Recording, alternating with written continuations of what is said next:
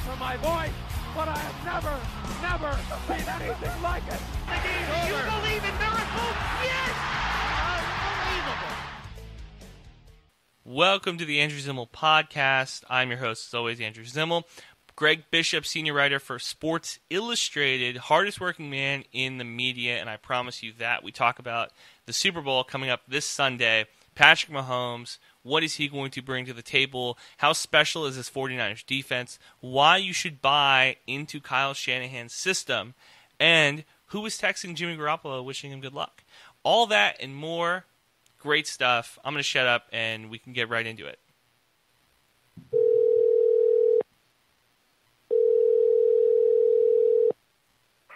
All right, on the phone line right now, we have Sports Illustrated senior writer Greg Bishop, one of my favorite writers, and he's in Miami right now for the Super Bowl. Greg, can you hear me? I can hear you great. Thank you for having me. All right, thanks so much for coming on. So let's talk about the storylines coming into this game, because I'll start this off right off the bat. I saw Trent Dilfer talking yesterday about how he feels like this is the same type of team for the Chiefs that the Broncos had with John Elway, how they had this great quarterback, but they didn't have enough pieces around him, especially on the defensive side of the ball, to win the Super Bowl. So I feel like that is the storyline that is coming in the hottest right now, coming into Miami. Yeah, I think that's fair. We're talking Chiefs here for this one. Great quarterback and not enough pieces. Yeah. Yeah. You know, I think that it's really interesting, right? Like, I met with Patrick Mahomes in December, and the two things he told me were that he thought, one, that they were better positioned to win the Super Bowl this year, and two, that he was a better quarterback than he'd been a year ago, even though he threw 50 touchdowns, 5,000 passing yards or whatever. I think when you look at their defense over the last maybe 6 weeks of the season, they were really good at holding opponents to low totals. I think that they've improved with the additions of Frank Clark and Tyrann Mathieu, and I think that they're maybe a little bit better than we're giving them credit for. That said, I still buy the premise you just laid out. I think when you look at San Francisco, they're the more complete team. I think they have the chance to beat the Chiefs in many different ways. And I think if the Chiefs win the Super Bowl this upcoming weekend, I think what we're going to see is something special from Patrick Mahomes, which I think is always on the table. That, to me, is what makes this matchup so compelling. I think we're going to have to. So the radio station that I work for in Austin and the people that I'm around in the Austin media, they have all bought in on Kyle Shanahan. I think partially it's a bias towards Longhorns, but I really do believe in this Chiefs team. And I said that if they were able to shut down Derrick Henry, if they were able to play so good from behind against the Texans, I felt like this is a team of destiny. I think that they're going to be fine against the 49ers run. Am I wrong? Well, you know, it does feel like things have lined up for the Chiefs in a really neat and tidy way, right? Like, I think that I believe in, like, narrative arc, right? You know, like, I think in story form. And when you look at the Chiefs, it just lines up really neatly. You know, here's this coach, Andy Reid, that for years and years and years couldn't win a Super Bowl. Here's this team that for years and years and years has had really tough playoff losses, close games. You know, they lost one where neither team punted. And then in addition to their playoff losses, they've also had some real tragedy. Derek Thomas died super young in a tragic accident. Jovan Belcher had the murder-suicide a few years back in front of the coach and the general manager. And it just feels like it's their time. And, you know, the key to all of that is Patrick. You know, here's a quarterback that came in, that stabilized the franchise. They got them that elusive playoff victory. They got them to the Super Bowl. And I was talking to Tony Richardson yesterday. He played fullback in the NFL for 100 years. And he played for the Chiefs for a long time. And he said it just feels like destiny is lining up here, you know. And I think that there's something to that. I think that the Chiefs, it sort of feels like this is their time, and it sort of feels like this is Andy Reid's time to finally get that Super Bowl win that's long eluded him. But I think more important than destiny, if we're just being honest, is Patrick Mahomes. I believe in his right arm. I believe in his talent. I believe that he can beat the 49ers. And, you know, I'm not honestly sure who I'd pick today. I'm sure we'll get to that in a minute. But, like, I think it's going to be a great game, and it's one of the more compelling matchups for all those reasons that I can remember in recent memory. Now, I compared Patrick Mahomes and this Chiefs team a little bit to that first year with Rodgers when they won the Super Bowl, that first Super Bowl run that they had, and how their defense had a lot of really good pieces, but their offense was the thing that really got everybody clicking, that Rodgers was able to kind of unlock that next level for a lot of those guys on the offensive side, and that's how I 100% believe Patrick Mahomes has done for the Chiefs. I don't think Travis Kelce is as good as he is. I don't think Tyreek Hill or Sammy Watkins. I don't think any of those guys on that wide receiving core, just any of the guys on the offense, are as good as they are if Patty is not under center. Yeah, and you make a really good point there. Like that Packers team, what they did is they had a great quarterback. They played well enough on defense, and they got hot at the right time. You could say the same thing about the Chiefs in every single aspect. They weren't a wild card the way that Packers team was. They weren't playing on the road every week. But, if we go back a month here, you're talking about Lamar Jackson, you're talking about the Ravens. This is not supposed to be the team that goes out and necessarily is steamrolling into this game. And so I think that's a great comparison. And to your other point, I also think that, Mahomes makes all those guys better. They have a lot of speed. They have some weapons. They can't really run the ball, which will be tough against San Francisco's front. To me, that's a matchup that really favors the 49ers. But, I think they're not only capable of winning this game, but we shouldn't be surprised if they win. San Francisco has had a couple really big playoff wins, really dominant kind of games. But I think this is going to be a compelling Super Bowl. And I really think that, we're going to see something special from Patrick Mahomes if they end up winning it. Now, we talked earlier in the year about coaching in the NFL because you wrote that really good piece for Sports Illustrated about the coaching carousel and kind of the fraternity of brothers. Andy Reid, what type of special season? I know we kind of alluded to it, but what type of special season has he had this year? And it feels like all of the years prior where you have an Andy Reid moment where he mismanages the clock or just something doesn't break his way. This, again, maybe it's because Belichick's not in the playoffs the entire time, but this has really felt like a masterful coaching from him. Yeah, 100%. I mean, I think when you look across the NFL, there are a few coaches that are as universally respected as Andy Reid is. I think this is a guy that, he's throughout his history really become sort of a sympathetic figure. He lost his son to a drug overdose that's been really well documented. He's taken chances on guys like Michael Vick and helps rehabilitate them and, get them back into society. He's the guy that can get along with Terrell Owens and Donovan McNabb. No easy feat. And I think that, when you look at the one thing he hasn't done is win a Super Bowl, I think it's sort of unfair to him that we keep bringing that up and that it's become, really this sort of like mark on his legacy. I personally don't think he needs to win a Super Bowl to get into the Hall of Fame. I think you look at his offensive innovations, you look at his longevity, you look at his coaching tree, like all of those things to me speak to a guy who's really been an offensive innovator throughout football for a long time. But I do think there is a real sense of people right now that just want to see him win, that see the heartache, that saw how close he came in the other Super Bowl, that know this team is good. I think that he's so universally well-liked that most everybody that knows him wants to see him win on Sunday. And, I mean, what a story that would be, to finally get the quarterback that does it for you, to finally get the ring. I mean, I don't even know how you top that. I think you got to retire.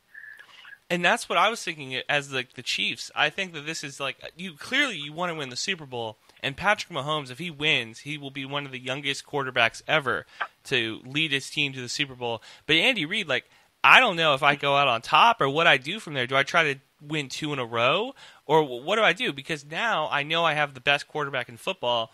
I can kind of ride this out. I can kind of coast this out a little bit more. Let's flip sides to the 49ers, who have another really good quarterback and a really good coach, in Kyle Shanahan and Jimmy Garoppolo. What have you seen this season between the relationship of those two? Yeah, I think I'd start at the outset by just saying I buy Kyle Shanahan's system. I think that it's worked universally, everywhere they've been since they went to the Redskins to work with Mike Shanahan in 2010. I did a piece in August on those teams. They only had one playoff team, but I think when you really look deeper at the innovation, you see a lot of stuff there, right? They not only they made RG3, into the best Pro Bowl year he'd ever had. They ended up getting fired in Washington. They go to Cleveland. They make Brian Hoyer into the best year he ever had. They helped Johnny Manziel into the best games he ever had in the NFL. And then it's right on down the line. It's Matt Ryan has an MVP season when he's under Kyle Shanahan. He's a great quarterback regardless, but he was the best quarterback in the entire league the year that he was under Kyle. You look at Jared Goff, you look at all the way back even to like people like you mentioned Elway when they were in Mike's system. And so I think Jimmy G fits really well into that. I think that he's an efficient quarterback who can minimize mistakes, who can sling it when he needs to, and who's not scared or sad to hand the ball off, a million times and only throw 8 times in the NFC Championship game. To me, he's perfect for Kyle's system because he's cerebral. He can make every throw, and he doesn't need to be the focal point if the game plan doesn't call for it. And I just think that matchup has been really good. I think when you look to the Super Bowl, if you're looking at the 49ers, Jimmy would probably be among the bigger concerns. I think that what you've seen from them over the course of the playoffs is they've been able to sort of limit his tough throws, to make it so that, he's being really kind of safe. And I think to beat the Chiefs, they're going to have to throw it a little more. So that'll definitely be one thing to keep an eye on. I said from the outset on this game, because, again, I'm dealing with a lot of people who think the zone run is going to tear the Chiefs' defense up. I said from the outset, you can't run the ball if you're behind. So if the 49ers get behind by 1 or 2 scores in this game, they're going to have to throw the ball. Now, Brady texts Garoppolo. That was the big story that came out earlier this week, that he said, go win this one. The relationship between those two, I think, is really interesting and fascinating to me, because I think that Garoppolo is going to have a Brady-type game, just a game manager-type game, and then hopefully sling the ball maybe at the end for the 49ers to win this game. Yeah, and I'm glad you asked that. I actually talked to Tom this week about Jimmy, and what he was saying I thought was really interesting. He told me a story about they were all at the Kentucky Derby together back in May, and Jimmy, he said he could tell that he was, feeling good and feeling healthy and ready to play a complete season and, hopefully end up being better than people thought the 49ers would be at that time. I thought it was really interesting that those guys still keep in touch.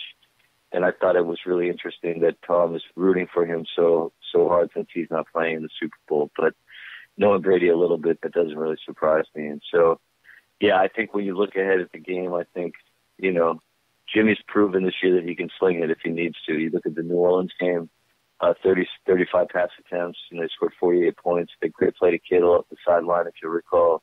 They really cemented the victory. This is a team that can beat people in a lot of ways. The 49ers won a game 9-0. They won a game 48-46. They won games because of special teams, and I think Jimmy just fits into that. I think he's part of a machine that's very balanced and well-oiled. I want to talk about the juxtaposition between last year's NFC Super Bowl team and this year's NFC Super Bowl team. In that, Sean McVay, I think, had to carry that team coaching-wise, where I don't think Jared Goff was cerebral enough, or he wasn't able to make the audibles or call the plays on his own, where Kyle Shanahan, I think, totally trusts Garoppolo to run his offense when he's on the field and be an actual quarterback. Am I wrong there, or do you kind of see that too? No, I think it's fair. I mean, the thing with Kyle's systems, these are the hallmarks. It's adaptable. They're going to attack every team in a different way.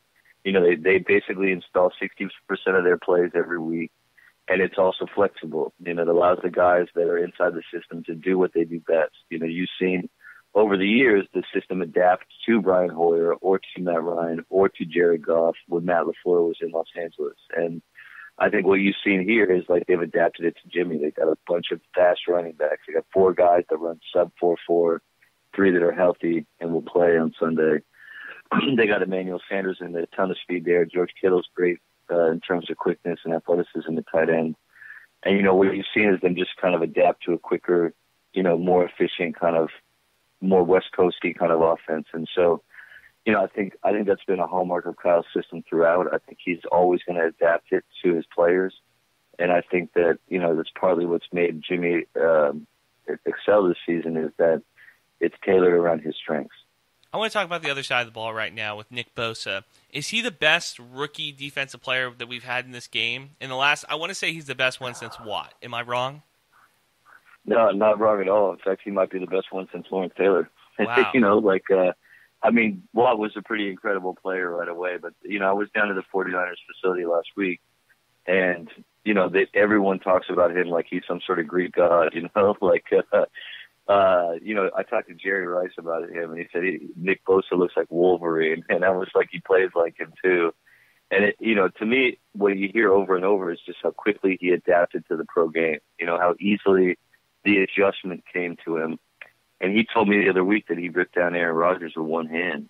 But I can't rip down a soda can with one hand. Like, he's on an NFL field spinning away from an offensive lineman, and he's able to take one hand and rip down a guy who's athletic, mobile, and in really great shape. And to me, that was just indicative of not only Nick Bosa, but that defensive line. I think when you project out, it's always a little tough. But, if you look at those four guys and then the depth of their rotation behind them, if they can keep them together, I think you're looking at the best defensive line in a long time. This could be one of the best defensive lines of all time if they can keep them together.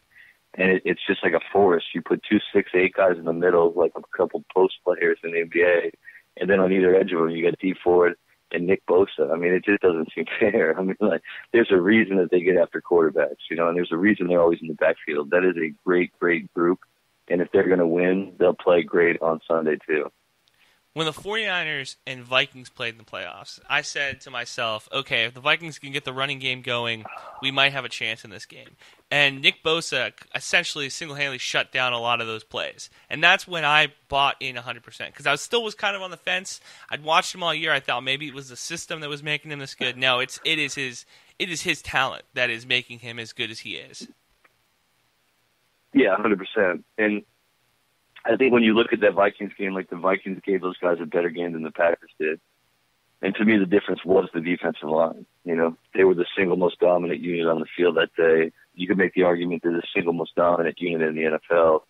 And the Vikings were able to get, they had a couple plays that worked, like the pass to Diggs on the sideline. They were able to put some points on the board. And you just saw that defensive line take over. And when that's working in tandem with their running game, it gives the 49ers a real advantage in that, like, most teams don't see that kind of style of football.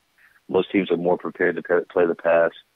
And, most teams aren't, they're not as used to, like, you run the clock out on them. And so I think there's some advantage in that, too, and that it's not only hard to defend and hard to get the ball and hard to drive on them, but it's also you don't have as much clock or as many drives. And when you look at how might they beat the Chiefs, to me, that's the formula. Best way to beat Patrick Mahomes is to keep him off the field. Exactly. And I've always said that I think things come in ebbs and flows, and that the tide goes out and the tide comes in. And I really do think running football is going to come back in now that every defensive player has to run like a 4 or 7, right? Like, when you have a bunch of just really quick guys on the field, then you can start putting the ball down their throat. And I think the 49ers are going to be it's a copycat league. I think that more teams are going to think about, okay, how are we going to run the ball?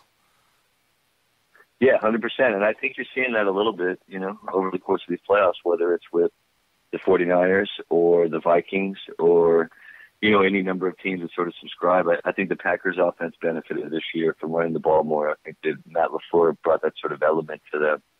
I think you saw the Titans, really come onto the scene and, like, really threaten to go to the Super Bowl because they were able to run the ball in such an effective way. I think they're also, like, a lot of good backs right now. If you look around the league, I like Dalvin Cook a lot. I like Ezekiel Elliott a lot. I think there are some guys coming out of college that are going to be really good, And so I think that, like, yeah, a lot of the NFL is like cause and effect, like something will happen and there'll be a reaction to that. And the better that teams get at defending the pass, the better that they're going to, the more that offenses are going to turn to something else, which in this case might be running the ball. It's a good point. Last point before we take Super Bowl predictions, Kittle versus Kelsey. I think that is the biggest versus at position in this game. Who do you think is going to show out more? Man, that's a tough one. I kind of feel like whichever one does, like, that team is going to be in a good position to win. Those guys are both catalysts for their teams. They can both run block. They can both catch. They're both fast. I think the matchup issue is probably tougher for the Chiefs than the 49ers. I think that they're a little bit weaker at linebacker. I think, a guy like Fred Warner could, end up matched up on Kelsey, and so, they could also use one of their safeties, and they've got some good ones like Jimmy Ward, really physical guy. I think that would be a decent matchup for them. And so, if I had to lean towards somebody, I would say I'd probably lean toward Kittle. We've seen him have such an impact in the run game the last couple of weeks. You've seen him move safeties and, and nickel corners, like all the way to the sideline. I mean, real, like, tough guy kind of stuff. And so, but I think they're both great players, and I wouldn't be surprised if either one went off. All right, let's talk about Super Bowl predictions. I think the Chiefs are going to win. They're 1.5-point favorites. Patrick Mahomes is the favorite to win Super Bowl MVP. What says you, Greg Bishop? Well, my first instinct is going to be to hedge. I feel like this is a true toss-up game. And 2 weeks ago, I did not feel that way. I thought this was the Chiefs' year. I thought that for sure they would beat the 49ers or whoever came out of the NFC. And I think the last 2 weeks have made that a little bit different. I think what we've seen is San Francisco's got a good formula. They're very balanced. They have a lot of talented players. I actually lean now toward the 49ers. I think that they're going to beat the Chiefs, and I think if the Chiefs win, it'll be because Patrick Mahomes does something that we're going to remember for a long time. I like the 49ers' depth. I like I buy Kyle Shanahan and his coaching. And I don't know, I spent a lot of time down there last week, so maybe I'm just drinking the Kool-Aid, but my thinking has changed in the last 3 weeks, and it's based almost entirely on how the 49ers play. Any good media stories yet from Miami? No, media day was its usual nuts self. There was a guy in an Andy Reid punt, pass, and kick jersey from, back in the day. There was somebody wearing a Viking helmet, all that normal kind of stuff. So it's still early in the week, but media night is always my least favorite day of the year, if I'm being honest. Yeah. But thank God it's over. We can get back to work. All right, well, everybody, you need to go read Greg Bishop's stuff in Sports Illustrated. It's going to come out online. One of the best NFL writers in the country. Greg, thanks so much. One of the most hardworking NFL writers in the country. Greg, thanks so much for coming on. Thank you so much for having me. Anytime.